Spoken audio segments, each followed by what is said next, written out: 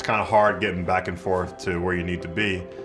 And I told myself I wanted to have complete control over the way my life went. I needed to be at home when they needed me. I needed to be at work when I wanted to be. And entrepreneurship seemed to be that way to go.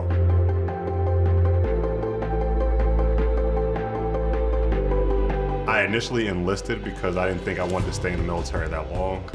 So I graduated college from University of Texas, Austin, and joined the Army. I deployed 3 times supporting Operation Iraqi Freedom and Operation Enduring Freedom. I was in a position to protect my soldiers.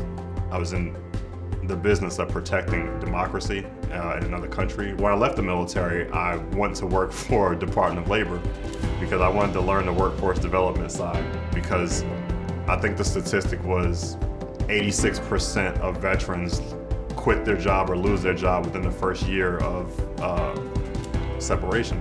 And I wanted to know why that was. And then I worked at DOL for 2 years, and then I left and went to VA as an intensive services coordinator. So I wanted to learn the mental health side of why veterans do what they do. And once I got all that knowledge, then I said, you know what?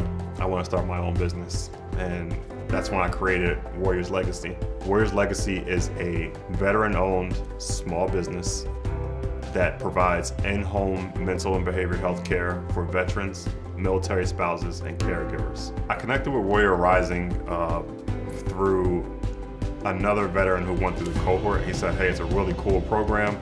They really help you with your business plan using the op order format. And I said, wow, you can create a business plan using an op order? And he said, yeah, it really worked for him because that's the community that we feel close to.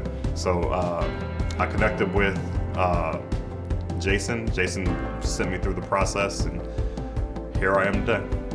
Warrior Rising allowed me to really create Warriors Legacy. The Warrior Rising cohort helped me really redefine the direction of where I wanted my company to go.